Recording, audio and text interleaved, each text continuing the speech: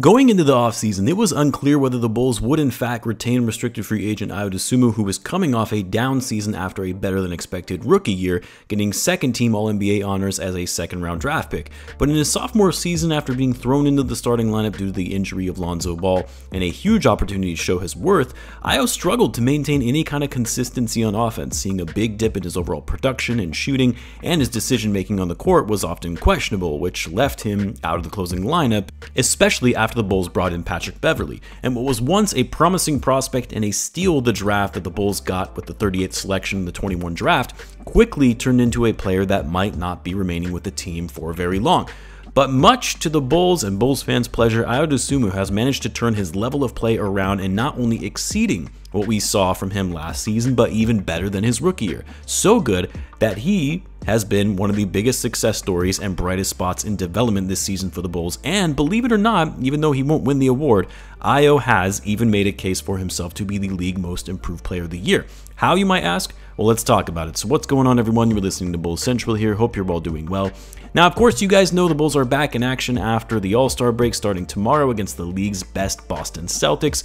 Going to be a tough matchup at the United Center. Also, we got the unfortunate news about Torrey Craig, which I'll cover in a separate topic. But that's not going to stop me from making predictions on player props, and you know the best place to do that is with Underdog Fantasy, the sponsor of this channel. For those that aren't familiar with Underdog, let me tell you about the app and my personal favorite that I use on the app, NBA Pick'ems. With Pick'ems, you can pick higher or lower on most player stats and win money based on the ones you get right. You pick higher or lower and you could win up to 20 times your money in a single night if you do 5 pick'ems and you get them all right. And guys, they're offering viewers of this channel an exclusive offer. If you use the code BULLCENTRAL, you'll get your first deposit doubled up to $100. Who doesn't want free money, right? It's really that simple. It's also a great way to support the channel as well. I'll leave a link to the site and the code in the description if you're interested, and let me know what picks you guys end up making. Now, like I mentioned, going into the offseason, I really wasn't sure if Ayo was going to be returning to this team. I mean, not only were they in a tight situation relative to the salary cap and that dreaded tax line, but the Bulls re-signing Vucevic and then signing Coby to that 3-year deal right when free agency opened, which has now turned into one of the biggest bargain contracts of the offseason, given Coby as having a breakout year. But with the Bulls signing Coby, and especially considering Coby had shown so many areas of improvement from the prior season, and the fact that one of the Bulls' first free agency signings after Coby was inked to a deal was Jevon Carter to that 3-year contract. Yet another guard, and a guard that was expected to help with the Bulls' three-point shooting woes.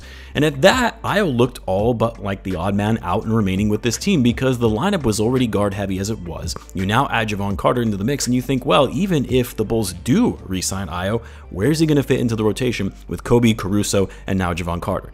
And then of course, weeks passed, Ayo still didn't sign a deal until finally we get the news on the Bulls and Dosunmu agreeing to a 3-year, $21 million contract, which at that time, while most thought that was a pretty fair deal for Ayo given his age and the fact that the annual rate was well below the mid-level exception and would continue to look even better over the course of the 3 years as the salary cap increased, there were still a few who actually thought that was a bad contract, that it didn't make sense for the Bulls given their roster construction and the fact that they felt it was an overpay for Ayo, who shouldn't be making anything more than $5 million a year. Again, that was at the offseason. But right away, from the start of the year, and especially more recently leading up to the break, Ayo has far exceeded his annual contract value and is having one of the biggest jumps from one season to the next in the NBA. Now, like I said, Ayo is not going to win Most Improved Player of the Year.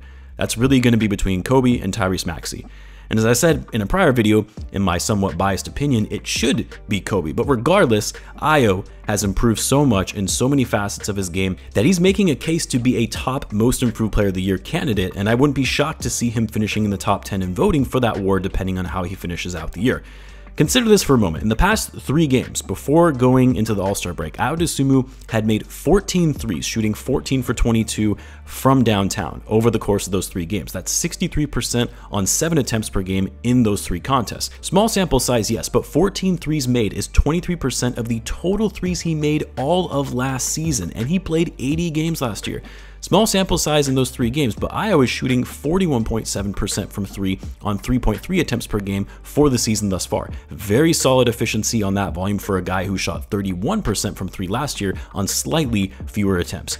He also brought his overall field goal percentage above 50% despite putting up more attempts than he did last year. He's shooting a ridiculous 61% true shooting percentage, the highest of his career, and up from 56% last season. He's also upped his overall defensive efficiency, increasing his overall number of deflections per game, charges drawn, and forcing turnovers to his opponent. Opponents are also shooting far worse than they did last season.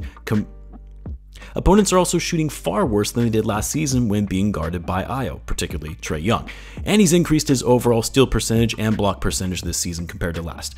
As it relates to Ayo's shooting, because he really went from being a non-factor as a shooting threat and helping space the floor to now being a legitimate 3-and-D wing. Ayo has credited Peter Patton, the Bulls player development coach, who really was brought in for his shooting expertise and helping him understand his shot and what works and what doesn't, what's a good shot versus what's a bad shot, how to improve the overall timing of his release, and you've seen that manifest itself with his shooting on the court. He's much more patient with his selection, he's much better at finding ways to get open and playing off the ball, he's significantly improved his pump fake and getting the defender to bite and allowing him to get a better look on the follow through. And look, the shooting aside and all the other statistical improvements we've seen from Ayo across the board, the biggest thing that stands out to me is Ayo's confidence when he's on the court. He's much more comfortable in taking shots that he normally passed up last season, he's much more aggressive in driving to the basket, and unlike a lot of guys on the team, Ayo is all about pushing the pace in transition, getting downhill and finding the open man or taking it all the way himself. His ability to weave in and out of traffic has gotten better, his defensive effort has always been there, but he's gotten much smarter on the defensive end in the way he's been able to navigate through screens, anticipating passes, forcing turnovers without fouling. Don't get me wrong, he still makes mistakes on defense sometimes, he's had some miscues on that end, which has resulted in him getting taken off the court in a hurry, but obviously, he's still young, still learning, in only his 3rd season in the league. What I would like to see more from Ayo, and hopefully that will come with time, is his on-ball creation, creating not only for himself with the ball in his hands, but for others. His court vision overall has improved, but if the Bulls really want to become this high-paced, heavy ball movement offense that isn't so focused on operating in the half court, then they're going to need their guards to have the ability to create more and generate offense not only through their own scoring, but generating looks for others. But anyway, I've tweeted this before, but it's crazy to think that Ayo went from being an afterthought in free agency to the point where we weren't sure if he was going to be staying with the team or even finding a spot in the rotation to now being one of the biggest value contracts in the NBA for his overall level of production. And when you look at the combination of his deal and Coby White's deal, both 3 years, both extremely team-friendly dollar amounts, both young, only 24, and you think, maybe the Bulls' future isn't that bleak after all, despite what everyone was portraying of this team in the early going of the season. Obviously, changes still need to be made. A lot of things need to be cleaned up in terms of their overall cap sheet, which we've talked about, but having 2 of your younger players on value deals locked up for 3 years is a positive in an otherwise forgetful season for the Bulls.